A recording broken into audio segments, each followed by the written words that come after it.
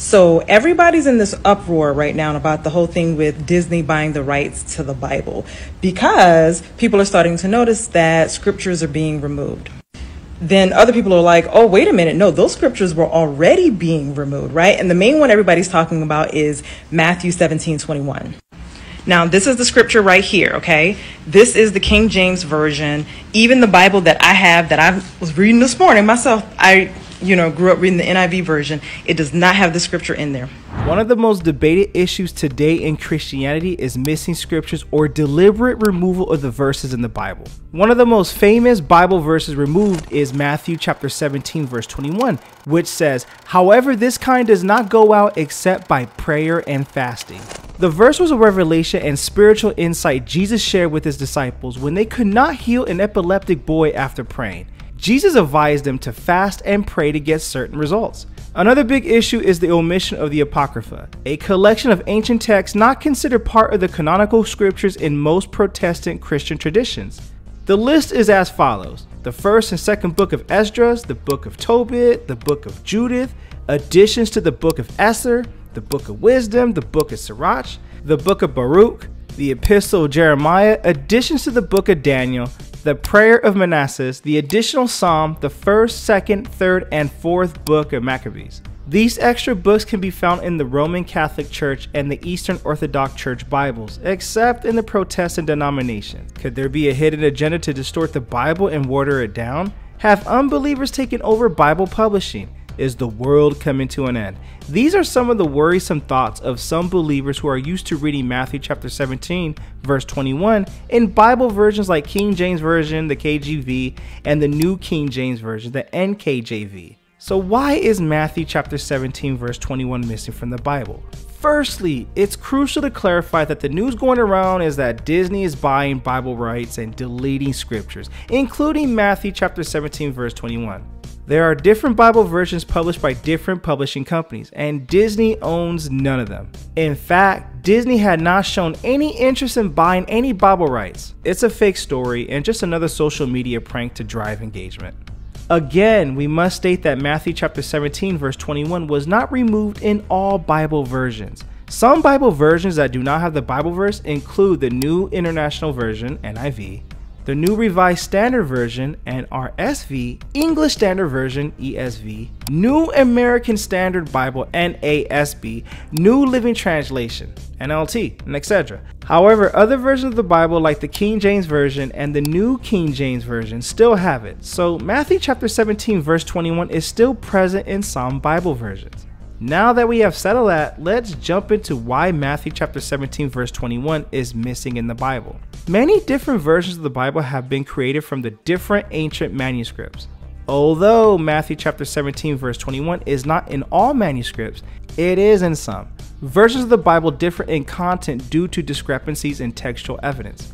Two of the most revered and ancient Greek manuscripts, Codex Vaticanus and Codex Sinaiticus, do not have Matthew chapter 17 verse 21. Scholars consider these manuscripts, which belong to the 4th century, valuable witnesses to the original text of the New Testament. Some other early New Testament copies, such as Codex Bezae and Codex Washingtonianus, and many Syriac and Coptic versions do not include Matthew chapter 17 verse 21. Even though this line is missing from some of the earliest copies, it is present in most Greek manuscripts and mentioned in the writings of the early church fathers. This is why it has been incorporated into numerous English Bible translations, such as the King James Version over the years. Bible translators employ various approaches when bringing ancient manuscripts into modern languages. While some translators place a premium on translating particular texts or traditions, others work hard to ensure that their translations accurately reflect the most authoritative or generally accepted text. Therefore, the translator's methods determines whether verses like Matthew chapter 17 verse 21 are included or excluded. So Matthew chapter 17 verse 21, I don't know how many times I said Matthew chapter 17 verse 21. That Matthew scripture, chapter 17 verse 21, is typically found in the Bible footnotes or comments when removed from the main text. To help readers be aware of textual variances and make educated interpretations, these footnotes often offer explanations or alternate readings based on manuscript evidence or scholarly study. So for example, if you check NIV using the YouVersion Bible app, you will see why it was not being added.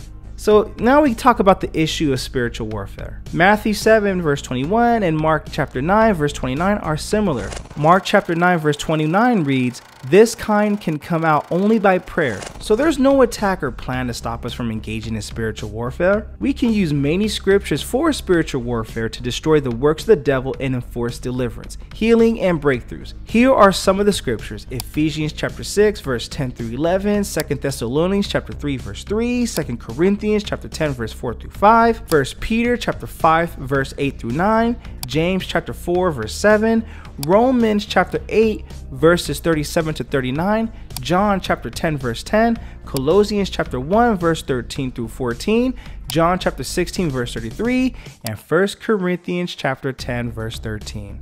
Whew! Let me catch my breath for a little bit. So now we talk about the Egyptian Bible. The Egyptian Bible does not refer to a single cohesive religious scripture.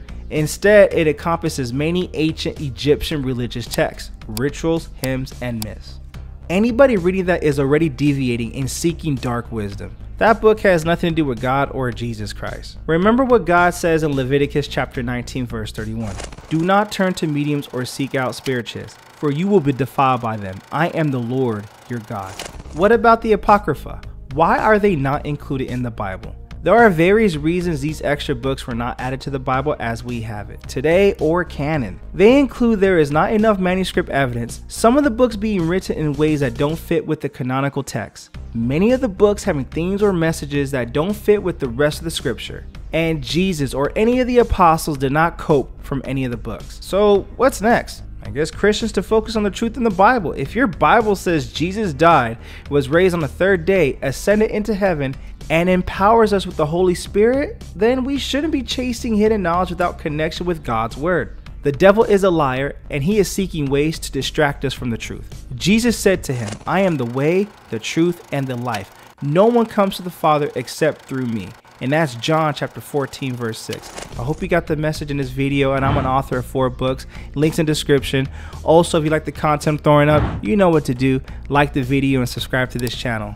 Also, this video is sponsored by coffee, so if you'd like to buy your boy a cup of coffee, link in description, or donate to the super thanks. But the greatest compliment you can do is by liking this video and subscribing to this channel.